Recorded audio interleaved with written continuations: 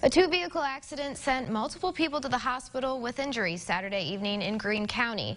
According to a release from the Greene County Sheriff's Office, the crash took place at the intersection of State Road 45 and State Road 445 when a 2004 Toyota Highlander SUV collided with a 2008 Dodge Avenger traveling north at the intersection.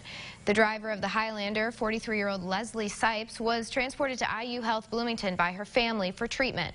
Both the driver and the passenger of the Avenger, 22-year-old Kyla Addison and 17-year-old Carissa Thompson, were also transported by ambulance to IU Health Bloomington. The crash is still under investigation.